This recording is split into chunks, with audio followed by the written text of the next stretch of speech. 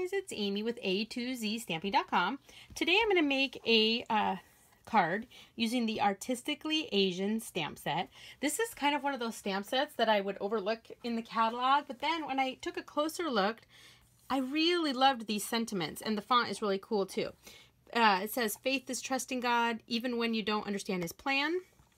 Thanks for always being there for me," and "Friendship multiplies joy and divides sorrows." And then it has these three, I guess, floral, flower, whatever you want to call those. And then these symbols, Japanese symbols. I'm not sure what they mean, but anyway, if you know, let me know. But anyway, I'm going to be using this stamp set, and I'm going to be using this flower right here, and I'm going to be using the "Thanks for always being there for me." So let's get started. All right, so I think I'll do my stamping first. So I have this piece of, let's see, this is very vanilla cardstock, and it's cut at 4 4¼ by 2.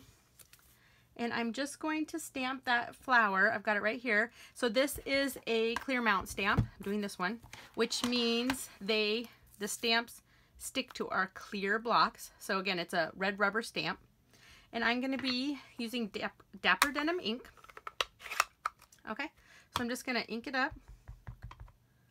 Looks all inked up there. I don't want to rock my stamp or anything because I don't want to get ink all over the red rubber. All right, and I'm just going to line this up best I can and press. Don't rock and lift, and look at that. It's perfect. Okay. Next, I'm going to stamp the sentiment, and I have another piece of very vanilla cardstock here. I wrote my dimensions on the back. This one is 1 3/4 by 4. Looks like it's time for me to change my blade. Okay, and I'm just going to stamp on this one.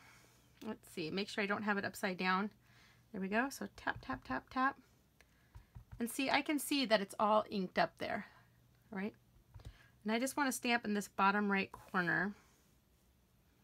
Okay, so I'm just going to line this up. Press, don't rock, and lift. Perfect. Okay, so now I can close my ink pad, and I'm going to grab my Stampin' Scrub here and clean off my, so clean these. Okay, see, all clean. Dry, all clean. All right, and these can be put away. All right. Okay, let's put our card together. So I have, my card base here is Dapper Denim cardstock, and this is cut at 11 by 4 1/4, and it's scored at 5 1/2. Got my bone folder. Okay, and sorry guys, can't even talk. Those dimensions, so the card will open this way. All right. Then I have a piece of Designer Series paper. Here, this is from the Eastern Palace Designer Series, or the Eastern Palace Suite, and I think this is called Eastern Palace. Anyway, it should say down here at the bottom. And this one's cut at 3 1/4 by 4. Right, so I'm just going to grab my snail and put that on here. This paper is really pretty. Can you see how it's gold foil? Like that. It's just gold foil and Dapper Denim. Okay, so this is going to go right here.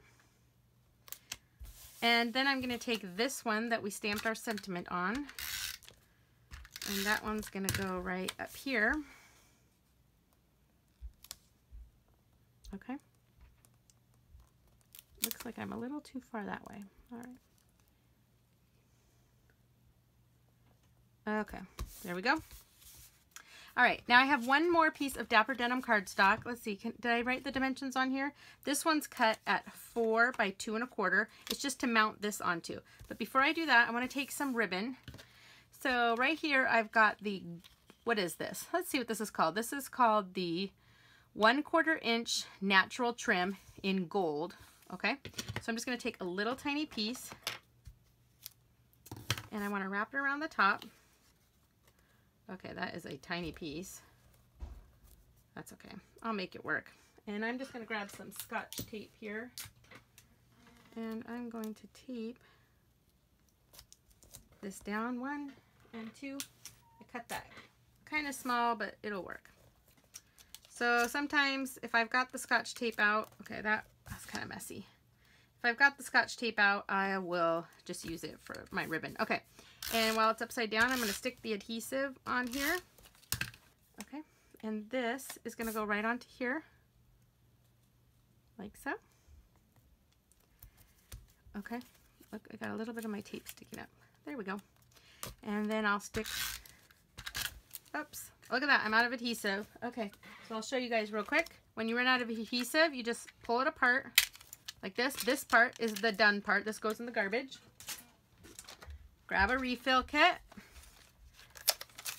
Pull it open.